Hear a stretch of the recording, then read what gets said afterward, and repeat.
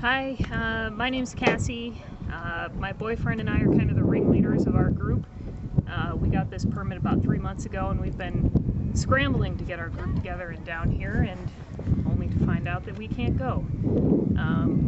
Myself and several other group members have been calling, emailing every single member of Washington that we can find. Unfortunately, nobody will answer their phone, and most of them don't have their contact information listed on the internet any longer. So, very frustrating process, and we're just hoping for the best. Camping out in the Dirt Eddy. I